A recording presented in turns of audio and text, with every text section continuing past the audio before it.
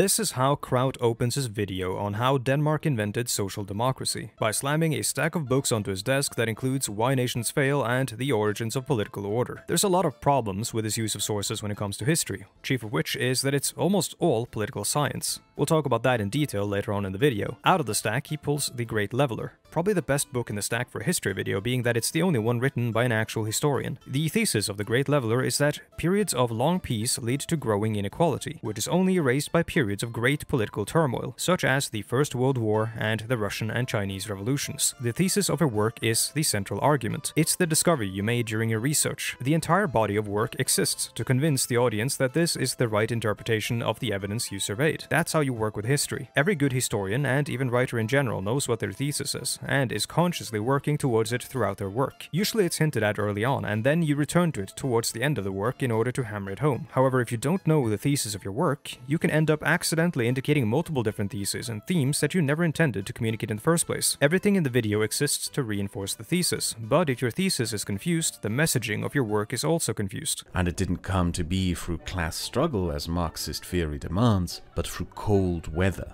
We're going to analyze what Kraut's message is, what sort of thesis he's trying to convey with his videos, and how it fits into a larger, somewhat under-communicated ideological project. This video was a lot more challenging to make than some of my past videos where I've talked about figures on the far right. While Kraut was a member of the far-right skeptic community and an anti-feminist and Islamophobe, he also at times confronted the more extreme right-wing views that he found objectionable. Eventually, this led to a falling out with the more extreme right-wing elements of that community, causing him to distance himself from them. While he's dropped the Islamophobia and general overt gross behavior he used to engage in, he's still as politically engaged as ever on social media and in his videos. He just downplays it in the videos, where most of his attacks on the left, on Marxism or similar things comes as passing remarks or as underlying themes in his video's central thesis. I'll stress this multiple times throughout this video: there is nothing wrong about producing political content, and there is nothing wrong about having an opinion on history. Nowadays, Kraut is center-right, and much of what he says sounds reasonable at a surface level. Everything needs a lot of unpacking in order to understand how he's not really teaching history so much as simultaneously creating an impression of history and wielding that impression to communicate a political message. This video is sponsored by Atlas VPN. The other day I was trying to listen to my favorite rendition of the Star-Spangled Banner from a YouTube account with 767 subscribers. Turns out I'm not allowed to do that in my country. Had I been using a VPN, I could have fooled YouTube into thinking I was connecting from the greatest country on Earth, Miami. With that, I can access the Star-Spangled Banner as well as all other US-specific region-locked content. Same applies for other countries. If you'd want to watch any shows produced by the Norwegian State Broadcasting Corporation, for example, you can do so using a VPN as well. Freedom isn't free. You can grab the most affordable VPN deal on the market with Atlas VPN Premium for $1.83 a month, plus 3 months extra with a 30-day money-back guarantee. This is a limited-time summer deal you can grab by clicking the link in the video description. Atlas VPN allows you to access searches without location-based tracking data altering your search results. It also allows you to take advantage of region-specific deals or avoid region-specific price gouging on online stores. Atlas VPN also blocks malicious links, ads, and trackers and notifies you when someone's trying to steal your data. Best of all, one subscription lets you protect unlimited devices, so all of your burner phones that you use to register new Twitter accounts after being suspended for glorifying violent behavior are covered by Atlas VPN. Atlas VPN does not condone this behavior, and neither do I. I love you, Elon Musk. Changing the name of your platform to X, deleting one of the most recognizable brands in the world was an excellent business decision. Please don't ban me again. During the summer deal, you can get Atlas VPN Premium for just $1.83 per month, plus 3 months extra. You get a 30-day money-back guarantee, and you protect your data from Google and corporations for a price less than a Big Mac a month. You can grab this deal by clicking the link in the video description. This is a limited-time offer. We're going to examine 2 of his history-oriented videos in order to highlight the ways in which his approach to history, quite frankly, sucks. The first being how Denmark invented social democracy. As you might tell from my accent, I'm Norwegian. I've also done archival research on primary sources regarding the government surveillance of the Social Democrats in Norway and Sweden during the interwar years. We're also going to look at his video called The History of Russian Authoritarianism, which has many glaring problems for a history that is supposed to explain how Russia got to where it is today, chief of which is almost entirely skipping the Soviet era and the 1990s, which saw the transformation of the Russian Federative Socialist Republic into the Russian Federation and the creation of the oligarch class. But while there are specific issues, there are also far more general problems that we'll have to address. I spent some time earlier talking about how your thesis can easily get confused if you don't fully know what you're trying to say. This is very apparent in this video. First, listen to this. Scandinavian communities started to create communal institutions for the wider benefit of their society, run by them and trusted by them earlier than anywhere else. This is an aspect often mischaracterized and misunderstood by outsiders. Infamously, the American far right likes to deride this aspect of Scandinavian society as communism, even though it came into existence centuries before Marx was even born. Equally false, Marxists enjoy describing it as socialism, even though its establishment during medieval feudalism contradicts Marxist theory of history and developmental stages, and it didn't come to be through class struggle as Marxist theory demands, but through cold weather. Then about 2 minutes after, he says this.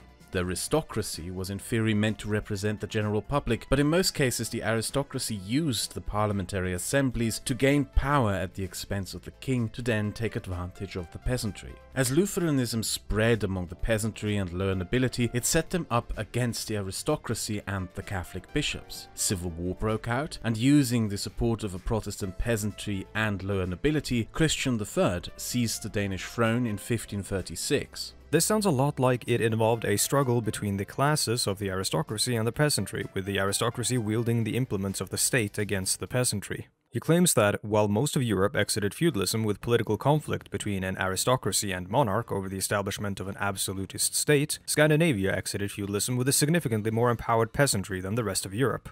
This is an interesting claim considering Scandinavia, just like the rest of Europe, took an absolutist turn during the Age of Enlightenment, and Denmark explicitly disempowered the peasantry in this period. Denmark somewhat uniquely actually instituted a form of serfdom around the rough era that others were abolishing it. In 1733, the king instituted the stavnsbånd, which required all males aged between 18 and 36 to remain on the estates of their birth and take up tenancies there when required. Landowners resisted reform to the system due to how it might wrest traditional forms of control out of their hands. The first third of the video is about various developments in medieval Scandinavia, which he draws a long and tenuous connection from to modern social democracy. Essentially, he says that, due to various factors, our entire culture became more inclusive and collectively minded than other societies. He claims this sort of development occurred in Scandinavia before anywhere else, of course citing zero sources for this claim. The general focus on communal living and mutual aid that Kraut describes in medieval Scandinavia was actually the norm, not the exception, for local communities in the Middle Ages. Peasants in both Scandinavia and elsewhere all varied in wealth and social standing, but all belonged to the same social group. They were the ones who labored, and this laboring class pooled and shared its food and resources for the betterment of the community. There were specific quirks to Scandinavian medieval society for sure, but peasants everywhere made adaptations to deal with seasonal or political troubles, and most of the time these adaptations relied on humanity's biggest strength, our social bonds and capacity for collective effort. Kraut says this developed first in Scandinavia before anywhere else in the world. This is a very specific claim that requires elaboration on what constitutes this sort of development.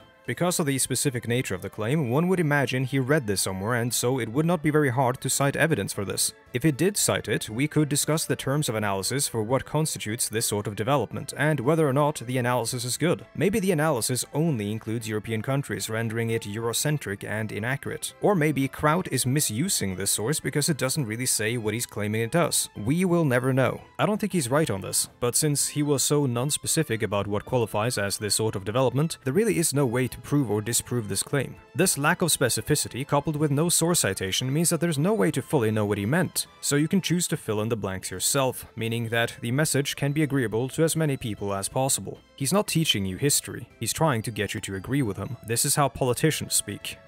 A big part of this thesis is that a lot of these lucky developments in Scandinavia enabled us to choose a different path towards egalitarianism than struggle or conflict. However, this is an outright lie. Where we've ended up today is somewhat different from a lot of other countries like the United States, France, or Spain. However, our general long-form path to our destination was more or less the same as the other countries I just mentioned. While in the rest of Europe, industrialization led to poor houses, strict moral codes, struggles with unions, fear of revolution, Marxist movements and strikes, in Denmark it resulted in a political debate over the arbejderspørgsmål, the worker question. There was no shortage of struggle or conflict in Denmark, Sweden, and Norway. He's outright lying here, downplaying the very important part played by unions, strikes, and Marxist movements in the labor struggle for things like welfare, the 8-hour workday, and various other rights afforded to the working class because they fought for them. 1871 saw a historic wave of strikes across Denmark. In 1872, brickmakers called a strike to reduce the working day from 11 to 10 hours. The Danish government used soldiers and police to attempt to forcefully end the strike, which led to an open brawl, which has since been called the Battle of Fallen. In 1876, the Danish trade unions met in Copenhagen and established a common socialist political program based on the German Gotha program of 1875. In 1885, the employers organized a lockout of all metal workers with the aim of destroying the unions once and for all, for which they hired an army of scabs. In 1898, the Trade Union Congress was formed and was explicitly linked to the Danish Social Democratic Party, with both organizations having representatives on either one's executive committee. The unions and the Social Democratic parties in Scandinavia have since this period always had strong links, to the point of sometimes acting as a single political entity.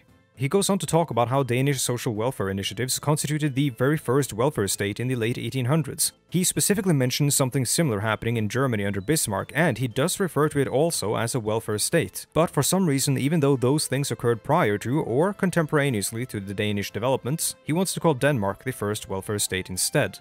This conflicts with traditional historiography, which would say Germany would be the first example of an early welfare state. He also ignores the very same developments occurring in Norway and Sweden, and that those welfare institutions, just like in Denmark, would remain woefully inadequate until at least the 1930s. Denmark, like no other country, is obsessed with statistics, and that has its origins in the 1890s. The Danes established state institutions that by their design existed to collect data and go out of their way to find problems for the state to solve, rather than wait for an unknown problem to fester, grow, and become inevitable to confront. This is such a funny way to frame the construction of the surveillance state. As I mentioned earlier, when I chose to do original research, I did so in a field called surveillance studies. And in Scandinavia, the field of surveillance studies explicitly links the construction of the welfare state with the construction of the surveillance state. This development took place everywhere in the West, where society was further bureaucratized and more data was collected on its citizens. This coincided with the development of methodical and systematic collection of data on citizens for other means, such as national defense or a vaguely defined national interest. In Norway and Sweden, this was quickly weaponized against the left, who were viewed with much suspicion in the interwar years following the Russian Revolution of 1917. We're all obsessed with statistics in Scandinavia, and I'd say in the rest of the world as well. I don't think Kraut is right in characterizing this as a particularly Danish thing. Again, there's no source for Denmark being more obsessed with this than anyone else. During the interwar period, Denmark then pioneered something new again, this time through the newly developed socialist movement. Specifically through a crisis in socialism caused by the First World War. Denmark remained outside of this war, but the way in which industrial workers throughout Europe had cheered for and joined that war, and how socialist parties throughout Europe had joined the calls for war, left the Danish socialist movement dismayed and in an identity crisis. It was proof that there was no such thing as a socialist international, no global workers' movement, but that national interests superseded the social political demands of factory workers in countries. Once again, a pretty strong claim with zero substantiation, arguing that a difference of opinion or ideological breaks between socialist parties constitutes the non-existence of a fairly substantiated global socialist movement. The inability of the socialist movement to properly confront the reality of World War I in most countries, besides maybe Russia, where the Bolsheviks took a hard stance against the war and won much support from it, constitutes a failure of global socialism, but not its non-existence. This was an international movement. What Kraut would have said if he was treating history with respect is that Danish socialists were disillusioned by the experience of World War I, and so chose to abandon the international struggle in favor of focusing on the struggle at home. However, this also grossly oversimplifies the ideological breaks that occurred between the various socialist and social democratic parties in the interwar years, such as the question of revolution versus reform, or the question of whether socialist parties should place themselves under the authority of the so far only quote-unquote successful socialist party in Russia. These were the central axes along which the Russian socialists and Scandinavian socialists came into conflict in the interwar years. Social policies in Denmark were not the result of class appeasement or state control, but common commitment to stability. Again, incorrect. Denmark did not uniquely do this out of a common commitment to the common good. Reform in Denmark, like in pretty much every other country, was carried out by the political elites in positions of power. And in the interwar years, this was particularly done as a means of averting possible revolution and securing the legitimacy of the regime. In the ebook Reforming to Survive by Associate Professor Magnus B. Rasmussen and Professor Carl Henrik Knudsen, they explain the reforms of the late 1800s and early 1900s as having only indirectly been accomplished by socialist and social democratic movements, as elites strategically responded to calls for reform in ways that would both shore up support for the regime and alleviate enough of the workers' concerns so as to avert revolt. They argue that countries that most significantly expanded social policy were the ones who most significantly faced revolutionary threats. You should read the book, as it, in my opinion, pretty comprehensively debunks this wholesome perspective of cross-class collaboration in favor of the more evidentiary-backed narrative of competing class interests and rights in social policy won through agitation and struggle by social democrats, socialists, liberals, and communists. On the notion of these reforms not happening as a result of state control, I do have to ask, through which mechanisms and institutions were the Danish social policy laws passed, if not through the mechanisms and institutions of the state? And he specifically mentions the expansion of information gathering on Danish citizens as well, which most definitely represented an expansion of state control. Just because the thing the state is doing is good doesn't mean it's not inexplicably an organ of the state. He ends the video by saying that although his videos describe centuries-long developments of institutions, we are not prisoners of history. He laments how many of his audience misunderstand this and end up coming to the opposite conclusion, which for the record is entirely his own fault, and we'll talk about that in a moment. However, I will give him props for attempting to clarify his thesis, saying that we are not prisoners of history and that the establishment of these institutions is possible in other countries as well goes a long way to dispel the notion that the opposite is the case, provided to us by his focus on developments all the way back to the early Middle Ages in Scandinavia. The very final line of narration is, "You can get to Denmark. The question only is, should you?" Which once again confuses his thesis right after clarifying it. This video so far looked like a sales pitch for the Nordic model. Never did it seem like a frank or objective discussion of its merits or its issues. I can think of two reasons for him putting this in his video. One, this was the original intent of the video, discussing the merits in more detail, but the nature of the video changed while the final line was kept, because he thought it sounded profound despite there being absolutely zero build-up to it. The other, which I think is equally likely, is that he put this line in here to lend the video a sense of objectivity that it does not deserve. He's essentially framing the video as a purely objective recount of the history of Danish social democracy, despite his very selective retelling of events. Then he's using the question as a rhetorical device to get you to consent to his view of history. By asking this question, he's asking you to nod and say, yes, this sounds pretty good, we should do this. Because he never actually highlighted any of the negatives of Scandinavian social democracy. For one, in the Norwegian example, our sovereign wealth fund is based on a fossil fuel industry that is contributing to a rapidly deteriorating climate situation that will make large swaths of the global south unlivable. While Scandinavian social democracy insulates us from being victimized by some of the harsher sides of capitalism, like having to go into significant debt for an education, for healthcare, and so on, like citizens of other countries have to do, it nonetheless still relies on cheap labor from the very same global south. We have padded ourselves against some of the flaws of capitalism, while still being beneficiaries of its global networks of exploitation of historically exploited nations. This is not to indoctrinate you into a Maoist third worldist perspective on the Nordic countries or anything of the sort. I am of course not a Maoist. I'm trying to present some nuance to this conversation on the system under which I live. Uncritically upholding or reinforcing the present state of things isn't how we move forward.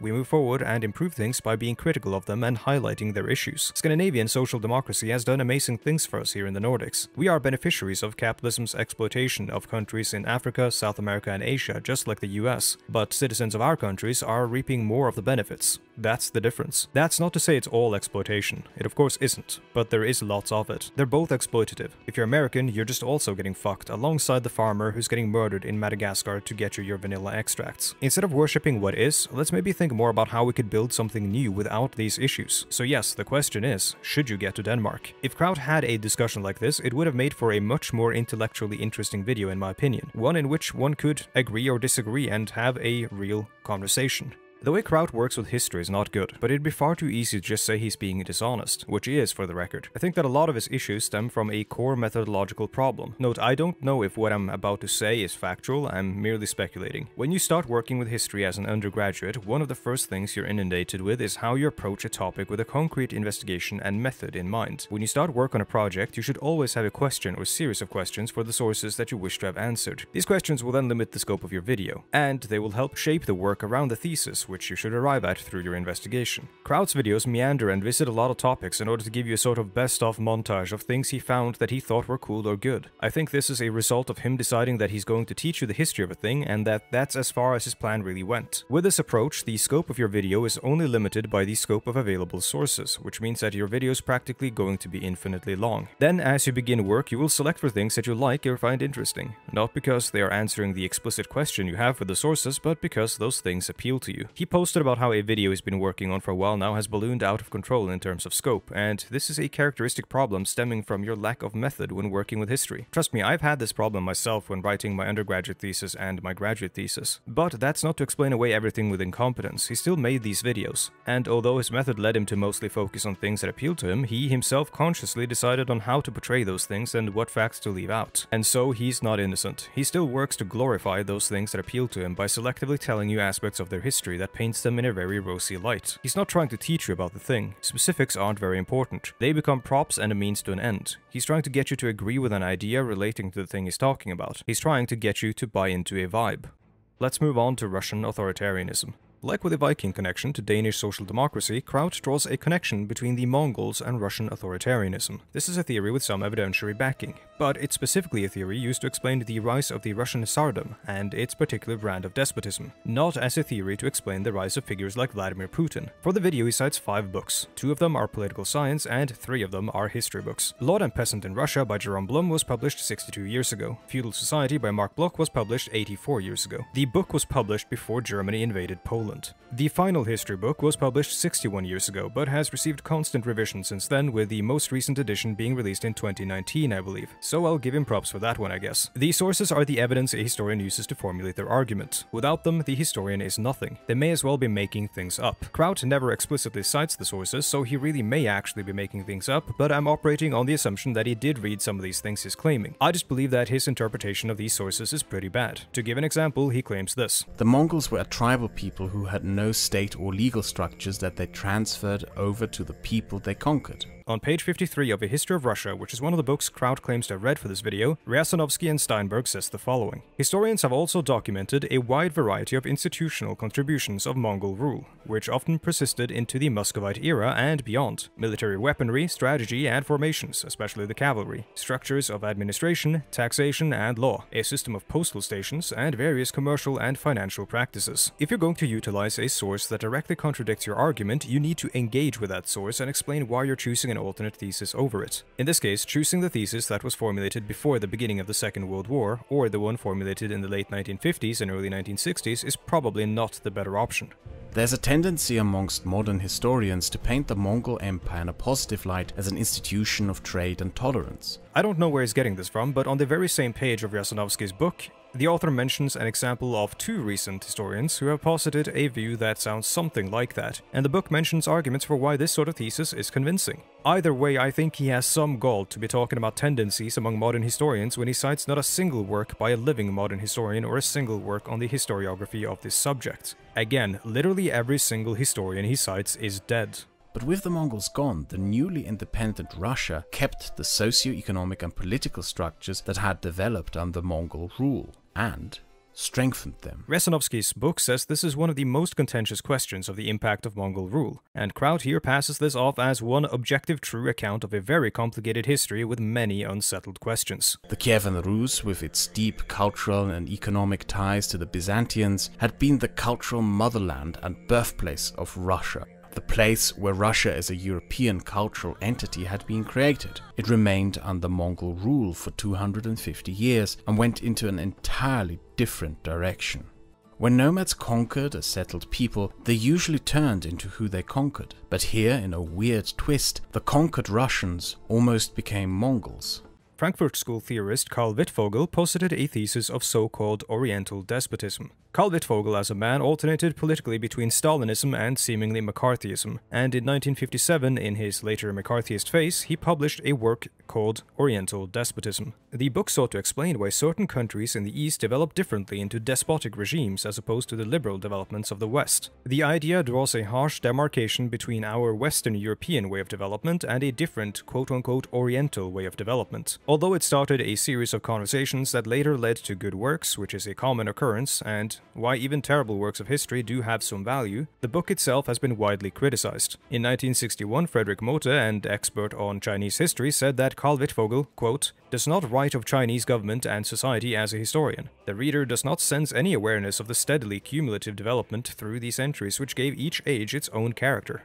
The reason I use this quote and mention Oriental despotism is that Kraut engages in this exact type of behavior. The Mongols, in his conception, imparted something non-European, something quote-unquote Oriental onto the Russians, making them no longer like us, and so they developed differently. He's not working like a historian, trying to show the unique character of each age. He's rather compressing everything into a long history of the steady development of a single thing, that is, Russian authoritarianism. One can also argue that Kraut's narrative specifically borrows from a Muscovite nationalist mythos intended to justify its own existence and centralization. The narrative of an entirely negative Mongol yoke against which Russia needed to centralize to cast off its oppression was a narrative fronted by Moscow to enhance and legitimize its own power, and it is one that historians generally seek to confront. He goes on to talk about how there was an alternative path in Russia, that of Novgorod, whereby there was a sort of democratic system of government with checks and balances. It is my belief that he overemphasizes the democratic nature of the institution of the Veche by selectively relying on certain source information that mentions elections and similar things. He does this, just as he did in the Danish example, in order to romanticize and glorify a thing that he likes. In reality, the legislative office often devolved into violent struggles and was likely dominated entirely by the richest merchants and landowners, known as the boyars. The leading scholar on the topic refers to Novgorod as a boyar republic,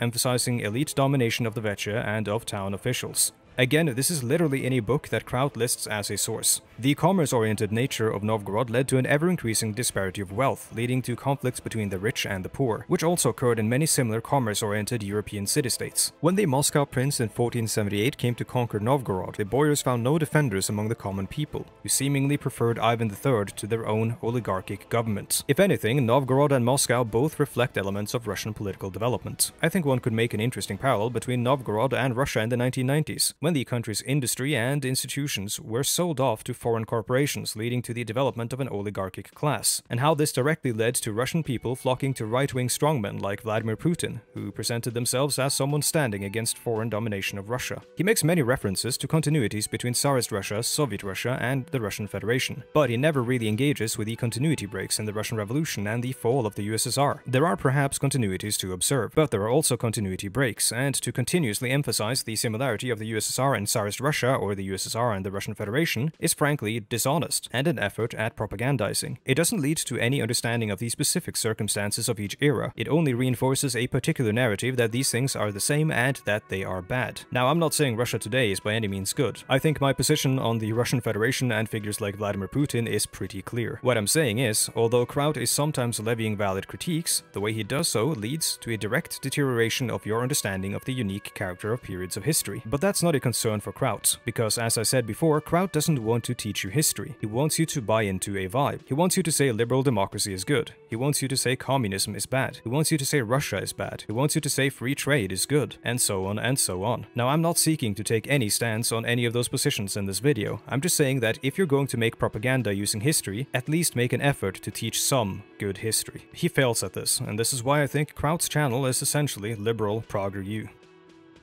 Kraut generally uses a narrow selection of secondary source history books. Secondary sources are, in my opinion, the best thing for YouTube historians to rely on because they can lean on the analysis of experts. Most of his sources, however, are political theory, seeking to promote ideal solutions to perceived contemporary problems. They do so, often problematically, by drawing on our collective history. I say problematically because these people are not historians. They're not writing history for us to learn lessons from history that could be applied in the present. They are writing about contemporary policy solutions and moving backwards from there to find examples to test their ideas against. As they do so, they're searching for examples in history that confirm or invalidate their theory, and in doing so they attempt to transpose the present onto the past and the past into the present. This can be useful and it can be fun, but it shouldn't be mistaken for history. Using history to understand the present or find solutions in the present isn't a problem in and of itself. It's one of the greatest arguments for the continued study of history. The present is always changing, and so we need to constantly reframe and re-examine history to better understand it and relate it to the developments happening in the present. As these are political theorists and economists working to find or promote existing policy solutions, they're not apolitical actors. They have a very specific political agenda and a very specific political vision for the world, which they're pushing. And Kraut has chosen these specific political sources because they align with his political agenda and vision for the world. To give an example, fundamentally using The Origins of Political Order by Francis Fukuyama, a proponent of a specific brand of liberalism, who wrote this book to promote that brand of liberalism, is not much different than using Vladimir Lenin's Imperialism, the Highest Stage of Capitalism, as a source for history. Francis Fukuyama and Vladimir Lenin must both be understood as having dual roles, as political philosophers but also as political actors in their contemporary setting. Fukuyama's general political project revolves around elevating capitalism and liberal democracy as humanity's greatest political achievements, and it is his belief that this is essentially the final phase of history. Fukuyama holds that the world is becoming Western. In his view, we figured out the right way to do things before others because our institutions developed in certain ways, whereas others developed in other ways. According to this view, society has a developmental path, and on that path reaches critical junctures. Its goal is to become quote-unquote Western, but some nations end up going down the wrong paths for various reasons, and become viewed as backward for failing to reach Westernization. You can detect how Fukuyama's and other liberal theorists' ideas have suffused Kraut's approach to and thinking regarding history, just like I have been influenced by other theorists. He wields history in order to communicate some of the vague vibes that he found within the works of these theorists that he identified with. I say vague vibes because while he relies heavily on theory, he rarely engages with it, just as he rarely engages with sources in general. I kind of do the same thing, but I hope the difference between me and him is that I tend to depend on literature from the field of history and I engage with it and discuss its merits and flaws.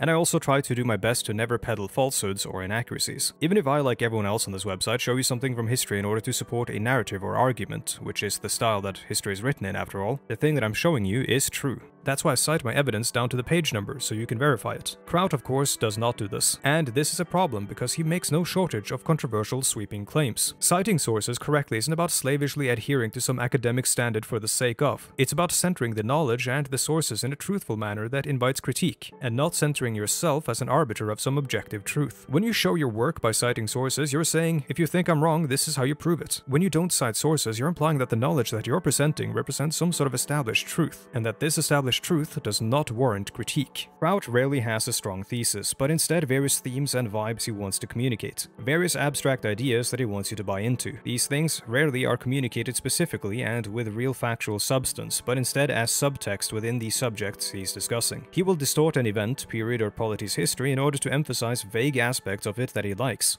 The point of the video is to get you to buy into those things. His lack of specificity and the diffuse nature of his thesis seems tailored to be acceptable to as many people as possible, with vague positive vibes being the central characteristic of his videos. His videos seem to always have heroes for you to attach your political identity to, and villains for you to revile. It's brilliant propaganda. And again, I wouldn't be upset if he was simultaneously using history appropriately and making the knowledge of his sources more accessible to viewers. But he isn't. He's mostly just doing the propaganda part. His sources are never cited explicitly, but that's par for the course with YouTube history. Though the fact that I managed to find multiple instances of him outright contradicting one of his most authoritative sources in a single video makes me feel like he is disinterested in making the knowledge of the sources themselves accessible to the viewer, and instead he's using them as props. What pisses me off is the smugness and self-assuredness with which he does all of these things that I've criticized him of. He's presenting his single view of history as objective. He's obfuscating the historical debates and complexities of history. He's centering himself as an educator, instead of the sources on which he's supposed to be relying on. He shows little respect for the work of historians, and for history itself.